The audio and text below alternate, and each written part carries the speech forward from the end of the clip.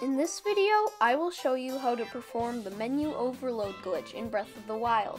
This glitch has many applications, but today I will show you 4 of them, starting with the most simple and going up in difficulty. Before we look into some uses though, I should show you how to actually do the glitch. First, gather some multi-shot bows. The amount that you need varies, but 5 is usually good. Equip shock arrows, then pull out a multi-shot bow. Go into your inventory and drop the bow you are using. Then equip a different bow and pull it out. Repeat this until Link's model looks messed up in the menu. This is how you know you have activated the glitch. Have you ever wanted to dye your clothes but the materials for it were just too expensive? If so, then this use of the overload glitch will be useful to you. First, travel to the Hateno Village dye shop. There, perform the menu overload glitch. All you have to do now is hold 5 random items, preferably cheap, talk to Sage, and pick a color.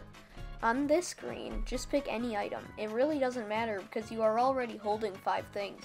Last, enjoy your new outfit. Before you do this next glitch, make sure you have a piece of Royal Guard equipment. If you are not sure where to find it, head to the library in Hyrule Castle and use Magnesis on this bookshelf. A hidden room will reveal itself. In this hidden room is a Royal Guard's shield. Now you are ready to do the glitch. Head to the Riverside Stable where the NPC Parsi is waiting for you. Usually you trade her Royal Guard's equipment for gems, but this glitch allows you to not give her the equipment but she still gives you the gem. This essentially means that you can get infinite rupees. Step 1. Make sure you are not holding the Royal Guard's equipment and do the menu overload glitch. Step 2. In your inventory, switch to the Royal Guard's equipment. If Link is not holding the Royal Guard's equipment in the overworld, you are good to start the next step. If not, do the glitch again. Step 3. Talk to Parsi and tell her that you want to trade. Do this as many times as you like. You will just get more and more gems from her. Step 4. Sell a bunch of gems to a merchant.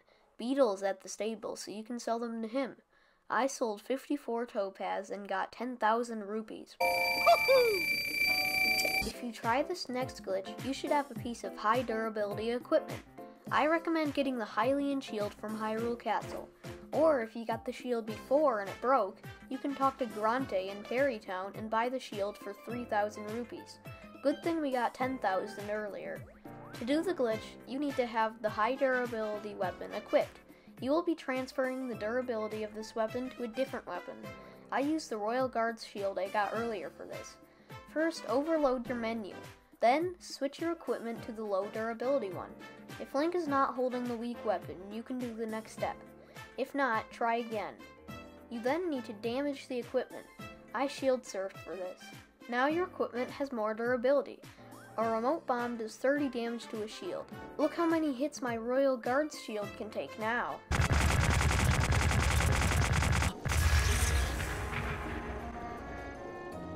This next glitch will let you duplicate equipment. For this, you need a way to disarm yourself.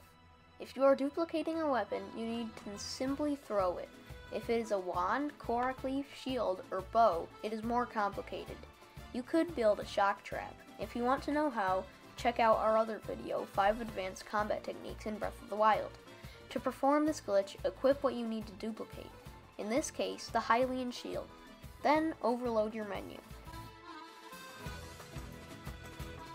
You then need to disarm Link. I shocked myself. Just pick up the weapon after that. You can do this over and over. Voila! 4 Hylian shields. If you watched this far in the video, you probably like our content.